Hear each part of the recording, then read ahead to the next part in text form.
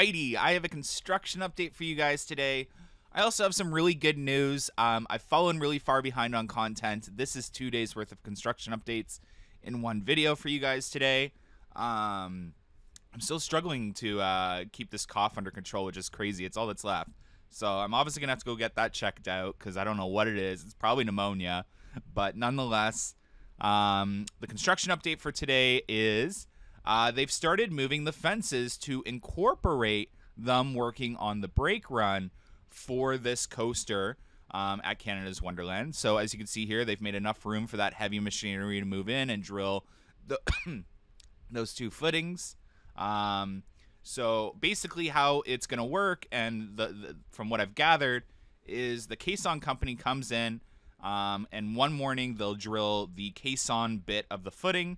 So they'll drill the caisson, they'll pour the caisson with the rebar, and then they'll do the footing section of it the next day. So after that concrete dries, they put the threaded rod on, and then the footing is finished. Over here at the front of the mountain, there are a bunch of those silver survey markings, and those are usually swing radius or distance tracking between something that's going to be moving.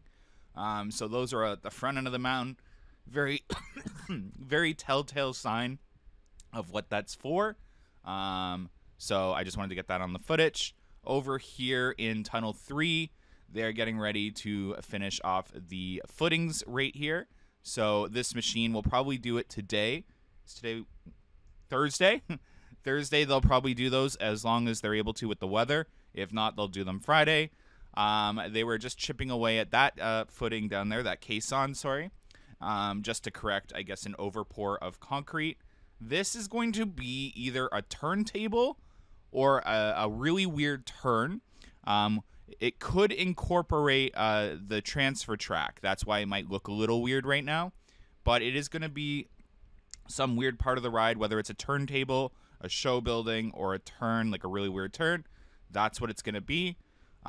This is the brake run and station area, as it's stated many times. No evidence of station work has started yet. But as you know, there's some serious electrical heading down the launch of this ride. And yeah, so the direction that they're going to work in next is really difficult because none of the footings are marked deep inside the mountain, and none of the footings are marked past the brake run heading out towards International Showplace. So the direction of travel is not quite known in terms of where they're going to move next for this construction project.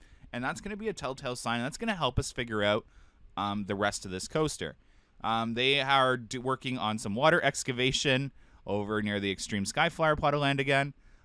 This is old news for a lot of you now, but they have the single rider line attached on Behemoth. I do expect this to move to other attractions as well.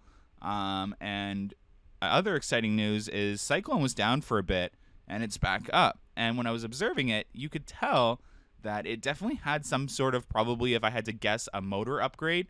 It was running flawlessly and a lot more quieter, and it just seemed a lot smoother. So I just wanted to show that for you guys. Anyways, thanks so much for watching today's construction update. See you in the next one.